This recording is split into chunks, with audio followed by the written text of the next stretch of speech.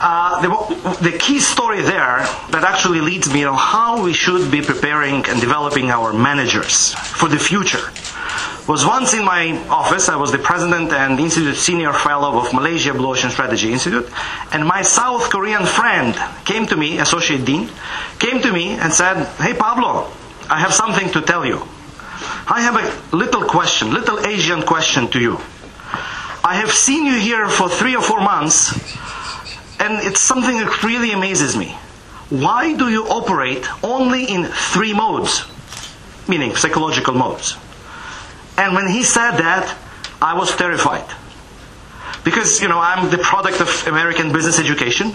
So 3 modes is 2 more than they would allow, Because it's non-transparent, because it's not principled, because it's almost unethical, and so on and so on. So I was like, I almost kind of squeezed myself and I said, "Oh my God, 3 modes." And then he said, No, that's not what I mean. What I mean here in Asia, you need to have 8 or 10 modes. Why only 3? So see, with the government, he should be, acting like this. With Professor Kim, who of course was harassing all of us, you should carry his bag. To the subordinates, you should be acting in a completely different way. So nothing immoral, nothing unethical, and yet a lot of flexibility. And that's, how I started to train myself too, into this flexible ways of dealing in a multinational environment. That's what we all have. That's what we have in this room, in actually this forum. Many nations, many countries, many continents, many cultures, and you'll have more and more and more like this in the future. And yet we have still, sorry to say, the kind of Anglo-Saxon or American approach to management education. I'm sure in the 3 or 4 or 5 years it will be Russian model, it will be Chinese model, it will be the Indian model, American model will still stay, and we need to be flexible between all of them, choosing the best pieces or the most appropriate pieces for this particular situation. Chinese do not listen to any kind of strategy, even including blue ocean strategy. Why? Because they had this. They have this book written thousands of years ago, "The Art of War" by Sun Tzu, and Sun Tzu says, there are 3 qualities of the good general. One is a fighter, which is kind of clear. One is a thinker, which is even more clear because that's what we get from American model of management education. We get the thinkers, analytical thinkers, with all the advantages and drawbacks that we have already discussed here. And the third was a farmer. You need to be the farmer. Now, I was confused. Why the farmer? Fighter and thinker clear, why the farmer? So I approached the guy. And I said, "Why the farmer? Is that because of diligence? Because of planning? You need to plan. You have to be diligent, like on the rice pad."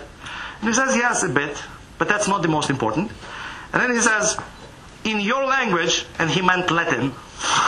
"In your language, think about this. Humus and humility have the same root. Humus, the ground, the land, and humility is the same root. So in order to be a good general, you need a lot of humility. And it's something, by the way, we are very good in Eastern Europe, as I must say. And Dr. Adiz is talking about this all the time too. Our products from business schools are just too snobbish, are just too arrogant. They're just too full of themselves. And that is the problem.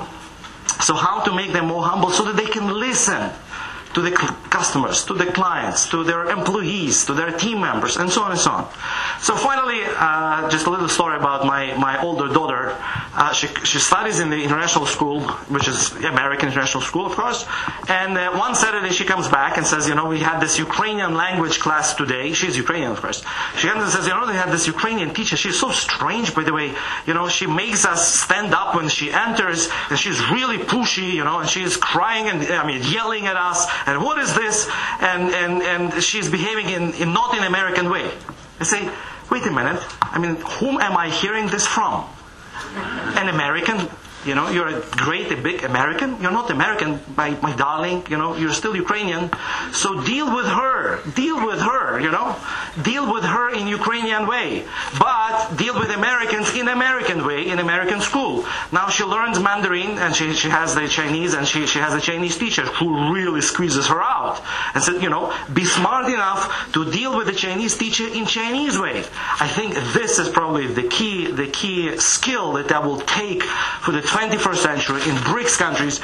How do we develop this mental flexibility, yet preserving and keeping our moral and ethical principles? Thank you.